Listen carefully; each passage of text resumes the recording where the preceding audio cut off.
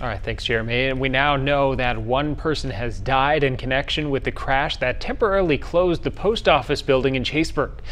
67-year-old Charles William Oldenburg of Chaseburg was driving Saturday when authorities say he suffered a major medical event. A release from the Vernon County Sheriff's Office says Oldenburg struck the front of the post office with his vehicle at about 1:30 in the afternoon. First responders unable to revive Oldenburg, and he was pronounced dead at the scene. The USPS says Chaseburg customers can pick up their mail and packages at the Coon Valley Post Office.